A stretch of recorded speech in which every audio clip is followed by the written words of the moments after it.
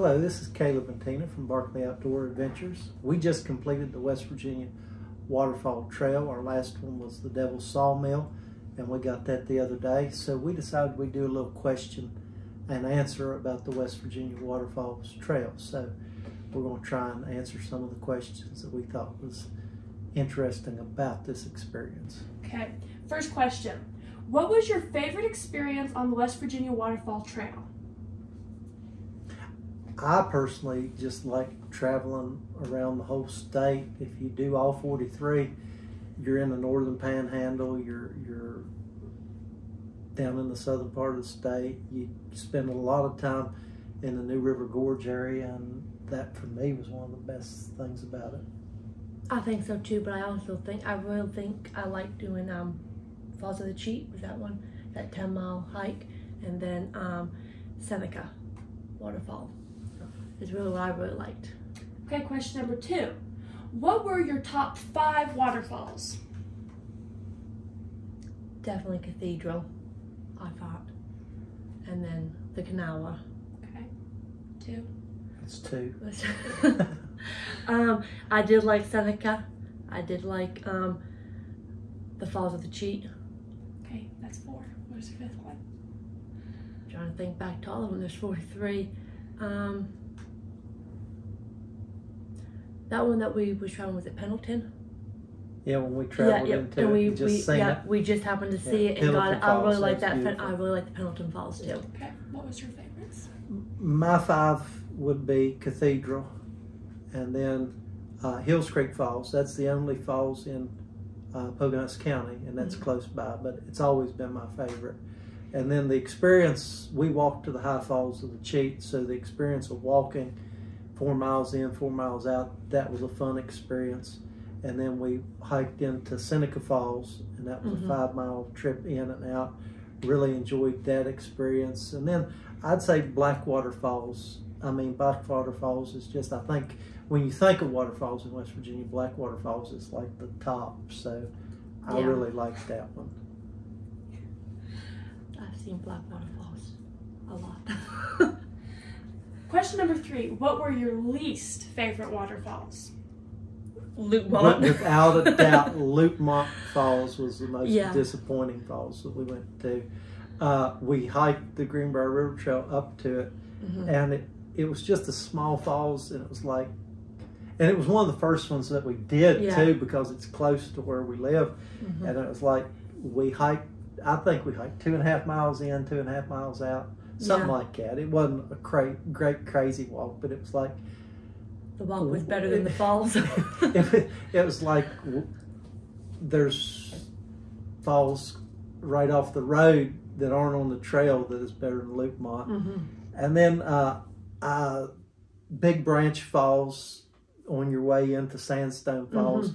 You had Sandstone Falls there, which is a beautiful waterfall. And then you had Brook Falls, which you park at Brook Falls to go up to Big Branch, and then when you walk up to Big Branch, it's like, it wasn't that impressive. Brook Falls is not even on the list. And then probably the falls that were in the northern panhandle, Tucker Falls, you walk a ways to get to it, and then you're like, this is what we walked for. And then what was that one that's in Bethany College? But it's like the college was more impressive than the falls once you went to Or it. the couple in Babcock. I'm sorry, but Baby Dog's favorite waterfall was not that impressive. Sugar Run. Yeah, Sugar no. Run. But those we walked 5 miles back and this just to see this. Yeah, no. But those, Lukemont, definitely the top of the list for me would be my least favorite falls. Question number 4. What was the hardest part of completing this challenge? I thought some of the falls was hard to find. The most frustrated we was at Babcock, because we just could not find the falls. And once we found them and seen where they was, it was like, I can't believe we couldn't find them. But with the app and everything, it was hard to tell where it was. We actually had to go on the internet and watch a YouTube video of somebody that had actually been there and done a video of it. Who also has the same trouble as we to be able to find it. But then other YouTubers that we watched their videos, they went and tried to find them and had the same problem finding them that we did. And then another hard part I thought was that some of the waterfalls didn't have the blue sign. Mm-hmm. And you would be in the area where you thought that the waterfall should be, but because you didn't see the blue sign, you was always wondering, am I really here?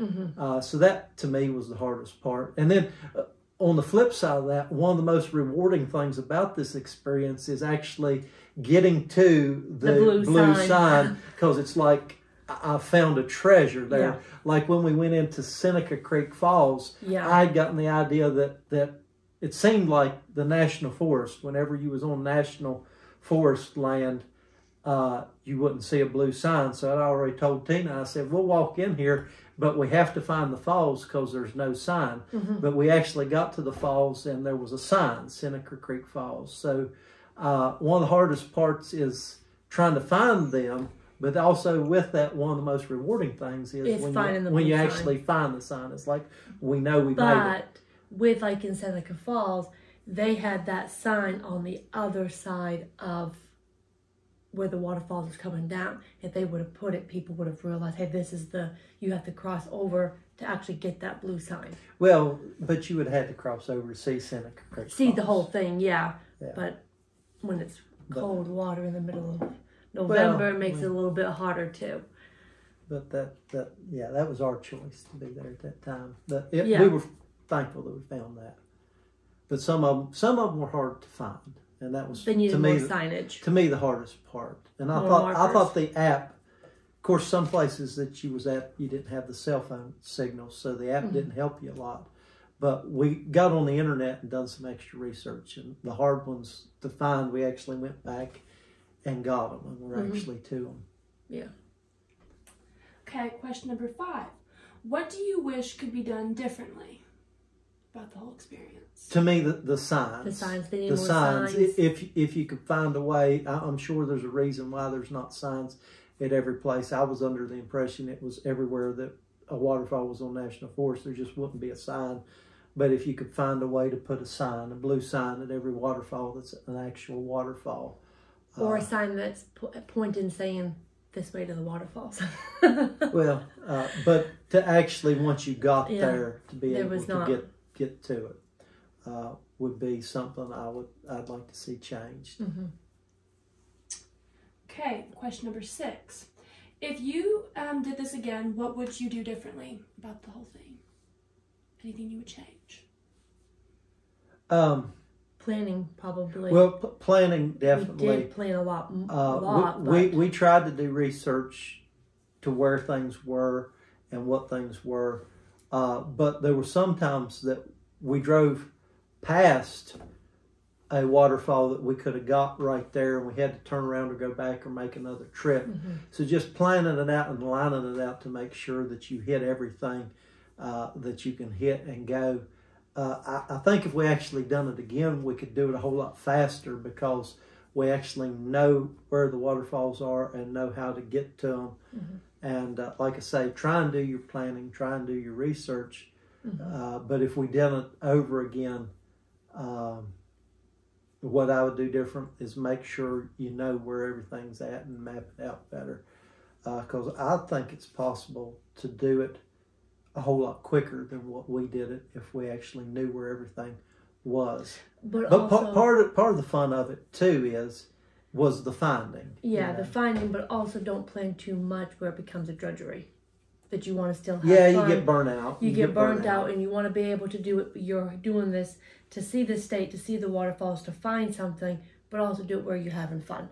That it doesn't. And then another thing not to do differently, and we did. She mentioned that we did try to plan too much in one day, because you see a certain amount of waterfalls in an area, but we underestimated the time it would take to actually hike into the waterfalls, hike back out, and then to get to the waterfalls. Mm-hmm. So we were pushing to try and get a lot done and have a lot of long days sometimes. And if we'd actually realized where they was and what it took to get into them, we wouldn't have planned so many in one day. It's possible to do 10 in one day, But to do 10 in one day, you're pushing to get that done. You got to think about who you have going with you. Yeah. Okay, each of you summarize your thoughts of the total West Virginia Waterfall Trail experience. I really enjoyed the whole experience because it just gives you a reason to go exploring and to get around the state.